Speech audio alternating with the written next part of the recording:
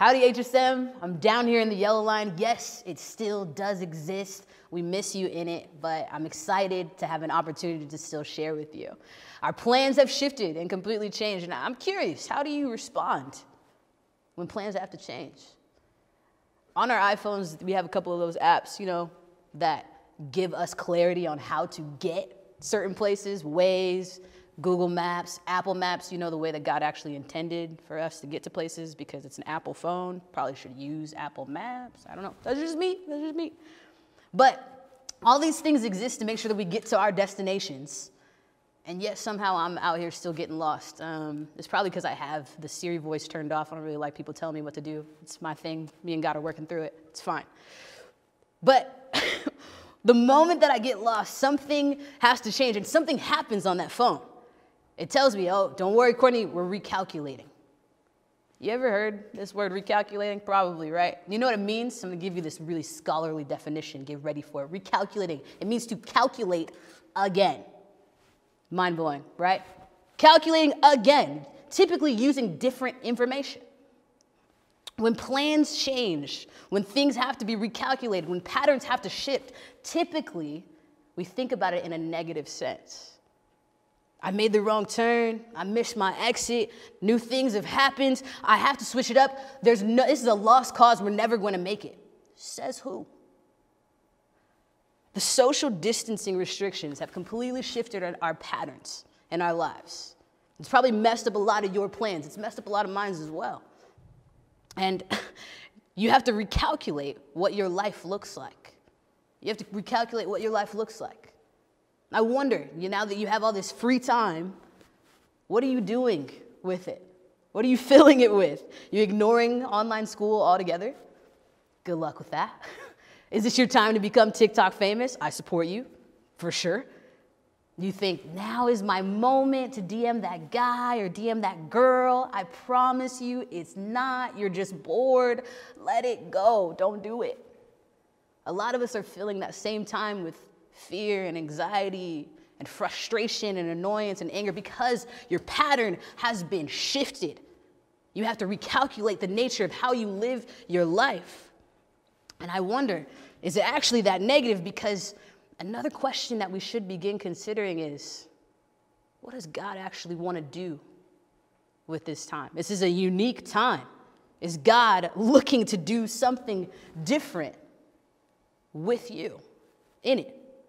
What is he seeking to show you about himself and what plans need to be recalculated in the midst of this time? The destination, to be with him, to connect with him, to grow with him, it's still the same. The destination is still the same. It just looks like the journey is a little different for us right now.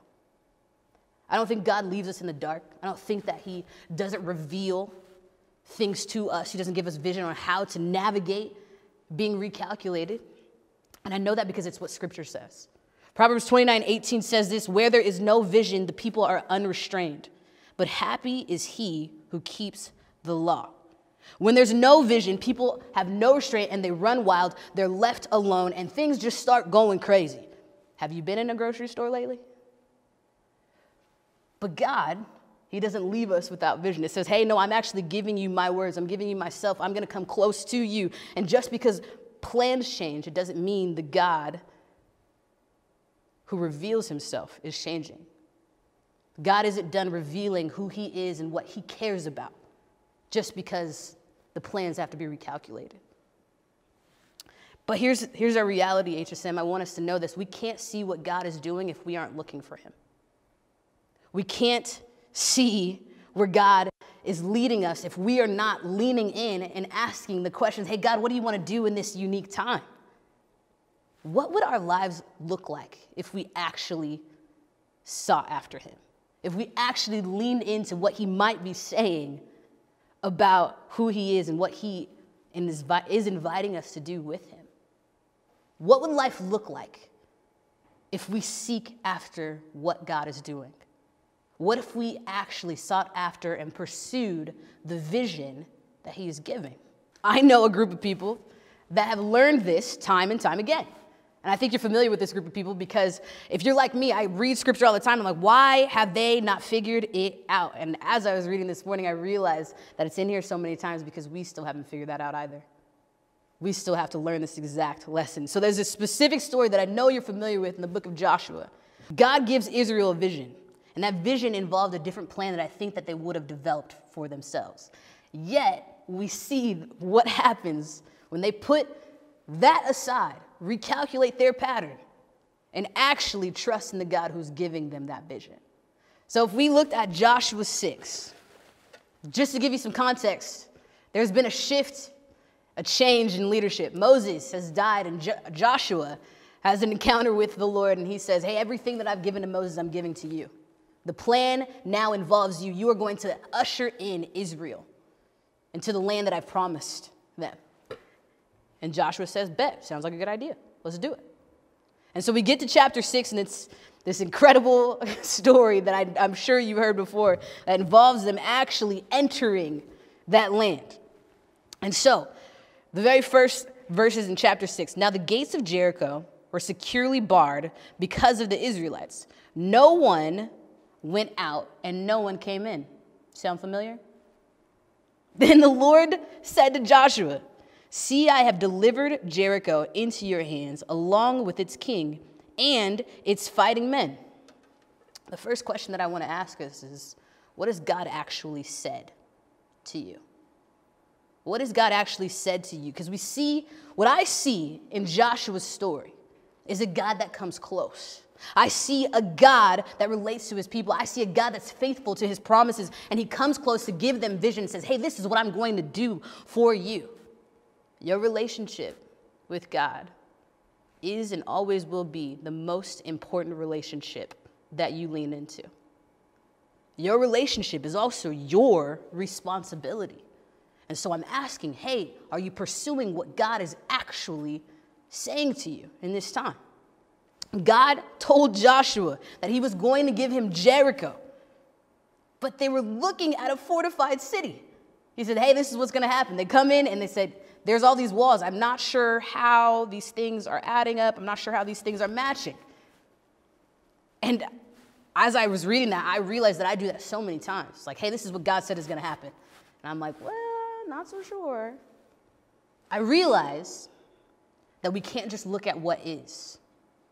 We have to look at what God is also doing.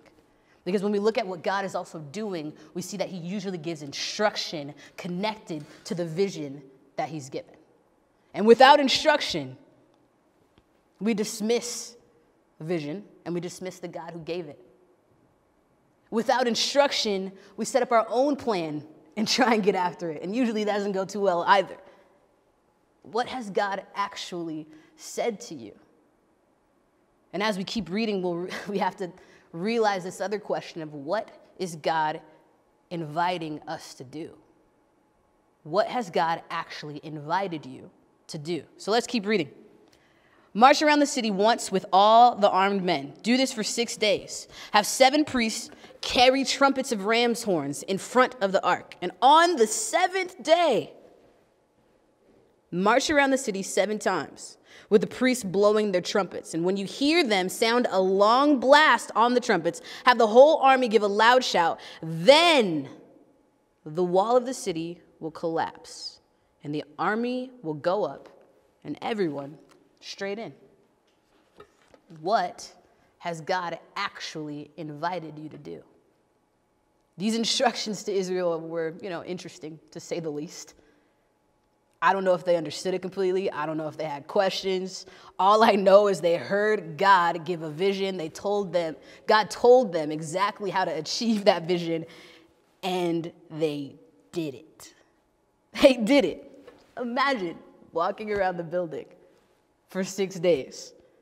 Hey, I just want you to go walk around in a circle for 6 days. All right, God, we out here. We're going to walk around. Just one time? That's what we're going to do? Okay. We walked around again the next day. It's like, I think we could probably do more, God. I'm not. Have a seat. All right, I'll do it. Woke up the next day. Hey, good morning. Yeah, we just walking. That's what we're doing. Did that for 6 days. And on the 7th day, they kept walking. God said, hey, I want you to walk around that building 7 times. Seven times, okay, we're going to do it. And I believe because they knew, like, hey, this is the last day, their momentum was building. Their momentum was building, their faith in each step. They said, yep, God's about to do something. He's going to do it. And so they kept walking, believing that God had given a vision and given instruction to achieve that vision. They were obedient until the end. And just take a guess at what happened when they were obedient. Take a guess. So they walked around the 7th time. If you continue reading the book of Joshua, they walked around, they stopped, and they had been quiet for 6 days. They blew the trumpets, they yelled, they screamed, and they literally watched the walls of Jericho fall down just from walking and praising God with these trumpets. When things switch up, it's in our best interest to run towards God, not away from him. What is this change in plans and our reality actually going to do for you and your relationship with God? Because God gave us freedom a long time ago, if you think about this. He gave you the ability to recognize him, recognize his voice, recognize his vision when he sent his son, and his son lived a perfect life, took the cross, died, and then ultimately resurrected, confirming the destination, confirming your freedom, saying, hey, you belong with me, and you always will. That is what I'm about. And so everything that I invite you to, every vision I give you, every ounce of instruction, it's all about you realizing that you belong with me. I just want to be clear. I need to clarify because I've been talking about the walls of Jericho coming down. I don't think that God is inviting you to walk around the walls of your high school and just assume that it's time to come down. I don't think the walls of your high school are in the way of your happiness and in the way of what God has for you. Please do not let me catch you marching around Foothill. Like, don't do it. But there are things in your life, around your life, that God might be saying, hey, yeah, it's time for those walls to come down. Walls of fear, walls of temptation, walls of anxiety, walls of addiction, walls of gossip, walls of frustration. And God's saying, hey, no, now that we have time together, it's time for those walls to come down. The destination has not changed, but the journey, the path to it might have. And because of that, what I read in this text is that I know that if that path has changed, God is still going to be a part of it. God is still going to be a part of it. And all we want to do here at HSM is equip you to pay attention to his part in it. A lot of us have always said, like, yeah, I just don't really have time to do this. I'm just so busy. You know, that's crazy. You got all this time now. Answer your life group leaders' text. Respond in the group chat. Actually ask for prayer. Better yet, open your Bible and actually read God's words. Listen to his voice. Pray. Spend some time with him because God has afforded you the time to do that. Just because we're not in this building does not mean that he has invited us to stop pursuing our relationships with one another or with him. So I pray that as you step back from this video and you read Joshua 6, you see the vision and the instruction that God is inviting us into as we've had to recalculate the patterns of our lives. I'm going to pray for you. So Heavenly Father, thank you for every student, parent that has watched this video, realizing that, God, you are still faithful. God, you will always be faithful. And so I pray that as we have this new pattern of life, this new time to actually pursue you, that we wouldn't take it lightly and that we would lean in and seek your voice and have the courage to obey. We love you. We trust you. In your son's name, amen. See y'all soon.